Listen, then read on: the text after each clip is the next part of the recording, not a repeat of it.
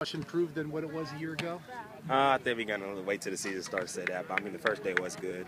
Obviously, being last or near last in every category, we kind of took that personal.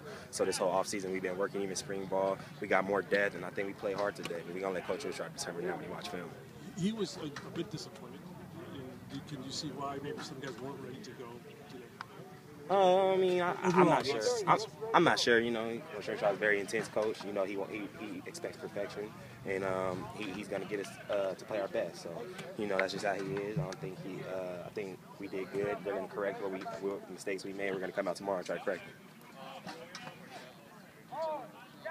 You got some young linebackers who look like they might be able to step up, whether they're guys who were here last year, the new three. What do you think of that group overall and how the young guys look?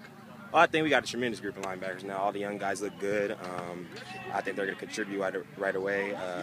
They're very good guys, you know, good players, good teammates, what they say, our kind of guys. So they're going to come in, step in, you know, get some experience under their belt, and they should be good.